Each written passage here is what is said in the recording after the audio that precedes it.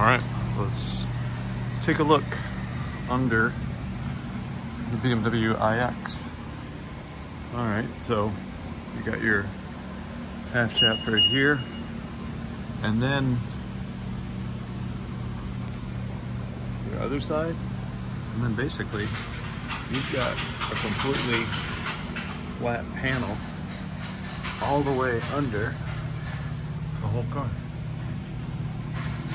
So this is where the battery lives in the car, and if you come back to the back,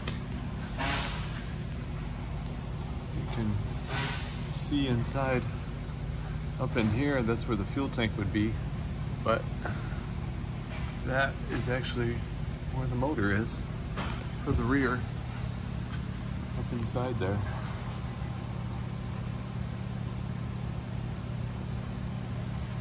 And you've got your little planes here for aerodynamics, and your under tray, which is just basically that. You've got no exhaust, you've got no drive shaft, you don't have any of that stuff, just all this. So it's pretty interesting. They didn't change much of the inside, but underneath it is completely and totally different, and completely and totally flat, as you can see there. It's just completely flat. You'd think there would be exhaust right in here. They're not there. It's just this flat under tray.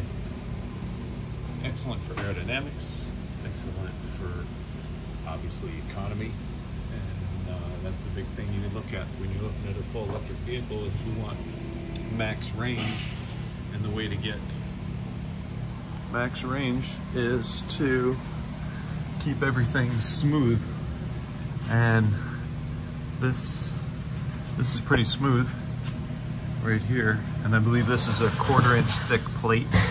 And then there's another protection layer underneath that before you actually get to the batteries. You can see here they have this extra area right here which deflects the air out and around from the front tires and the front suspension.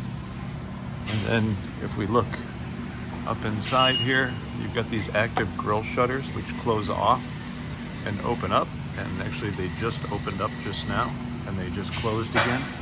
You've got this little air curtain right here which comes right through right here, and then everything is just completely smooth, completely flat in the back as well. So if you're curious what that looks like, that's where it's at. So excellent. Thank you for liking and subscribing to this video. This is the underneath of a BMW Ix. Cheers.